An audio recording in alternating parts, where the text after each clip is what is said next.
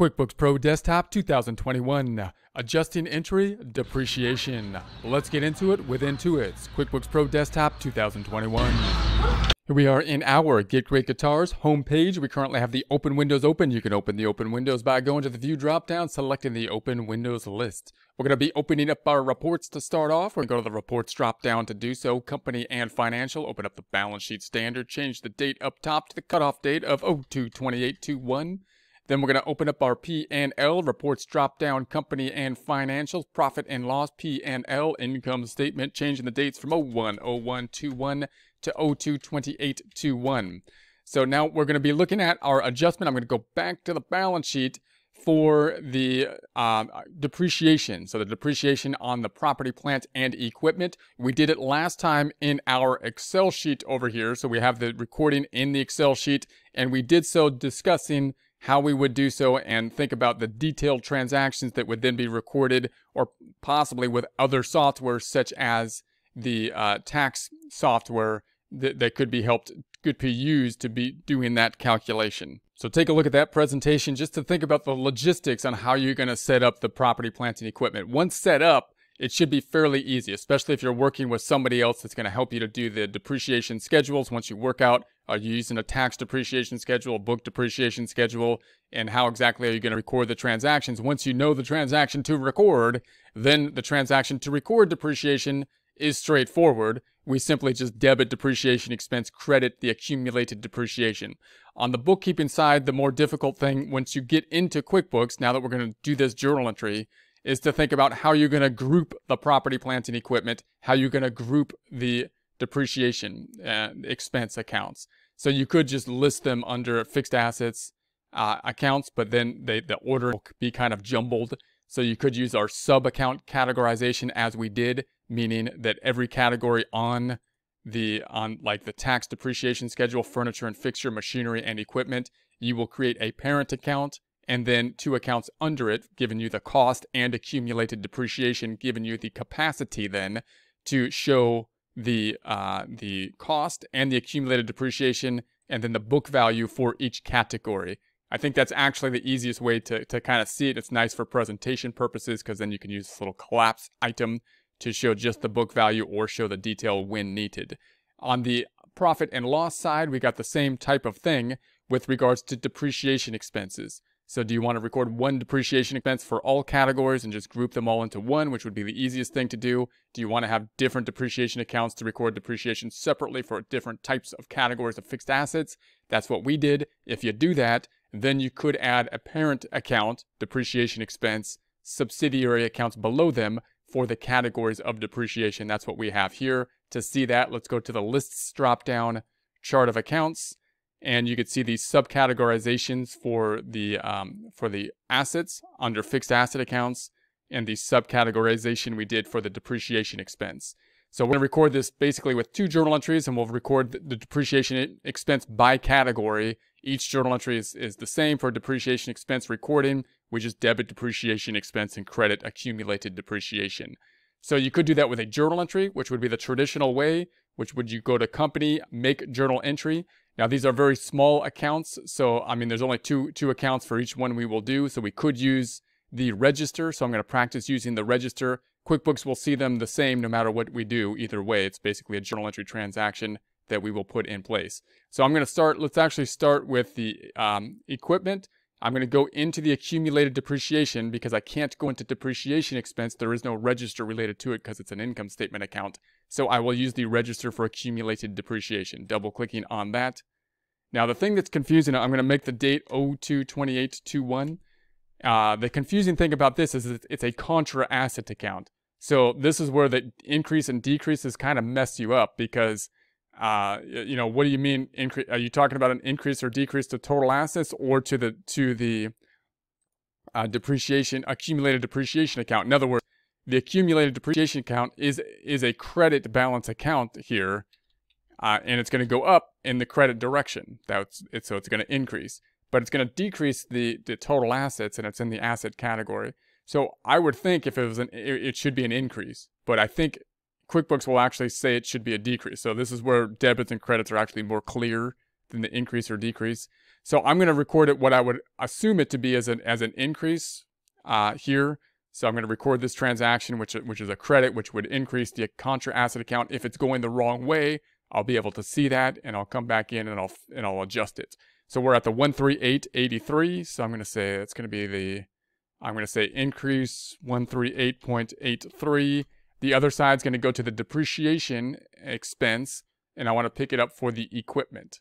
And then in the memo, I'm just going to call it an adjusting entry. You might want more detail than that. That's all I'm going to put here. I'm also going to use the split item down below so I can show that on both lines, both accounts. Adjusting entry.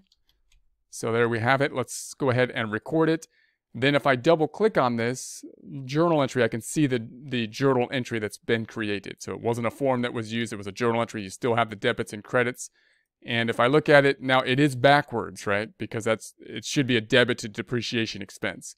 So again, the system is it's kind of reversed. You don't know if it's increasing or decreasing because it's a contra asset account.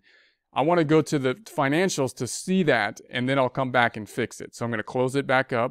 I'm going to close it back up. I'm going to go to the balance sheet, and I'm going to say, okay, did this work? And I say, no, it didn't work. Why? Because it increased the balance down here. It should be decreasing it.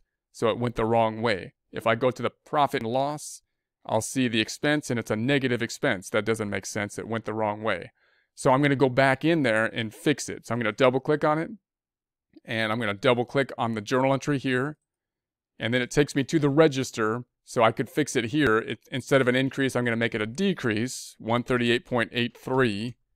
And then I'll record it and say, yes, save the change. And then I'll double click on the journal entry and see if it's going the right way now. So now we have the accumulated depreciation as a credit. Normally the debit would be on top, but we're in the register for accumulated depreciation, so they put that on top. But it's a credit to the accumulated and depreciation expense debited. That matches what we would expect in our journal entry here. It's just reverse debit on top and whatnot. So I'm going to close this back out. It works. It looks good. Closing that back out. And now we see the depreciation expense under this subcategory has now appeared, and it's a positive number as it should be.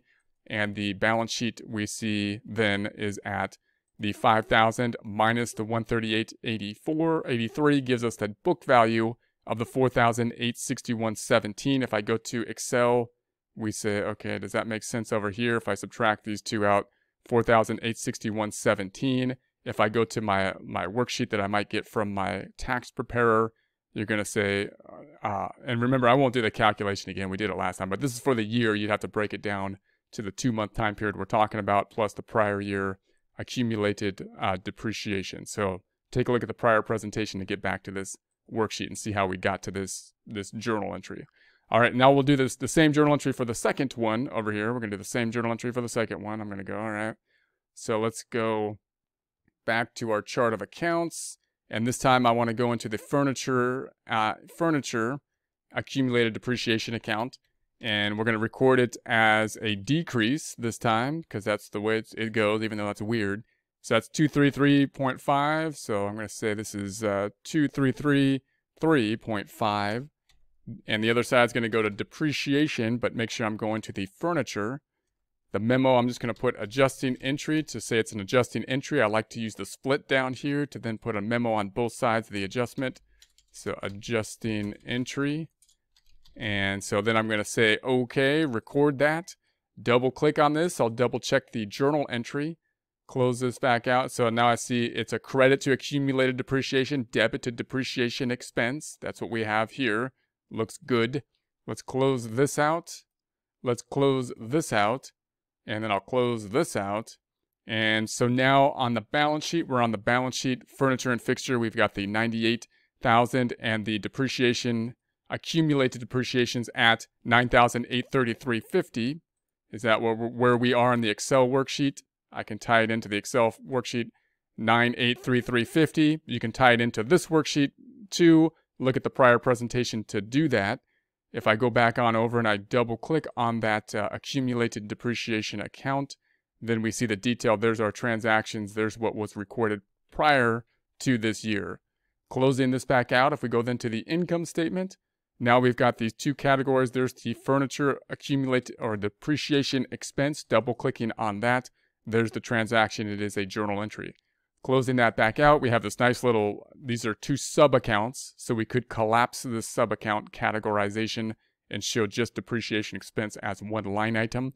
If I expand this, again, note that you could just, because they're sub-accounts, name this equipment and furniture under the sub-account of depreciation expense. However, because because hesitative to say depreciation expense. However, if you do that, then when you type in equipment or furniture, you might get it confused with the furniture and equipment account that is the asset account, and you'll have to look at the account type in order to make sure that you don't mix those two things up, either an expense account that you're trying to hit or the asset account. That's why I do the repetition here for myself, and then if I want to present it, maybe just present it as a collapsed column so I can have it all collapsed in one area. So bottom line, if I then take a look at the net income, we're at the $6,073.18. If I go back to our Excel worksheet, we're going to say there's that tie out down here. Yeah, it's 6,076. Let's do that one more time. It's 6,07618, 6,07617. It's off by $1. That's rounding. I'm okay with that. There's no reversing entry that's going to happen. This is a permanent difference, so there's no change, no reversal is going to happen for the depreciation. So let's just take a look at where we stand. If you're following along, this is where we stand in terms of the balance sheet, so you can check your numbers out at this point. There's where we are on the profit and loss. Here's where we are with the P&L, the profit and loss at this point. And let's look at the trial balance, which is probably the easiest thing to check under the reports. Accounting and taxes. We'll take a look at the trial balance, the good old TB, 010121 to 022821. There's our trial balance at this point in time.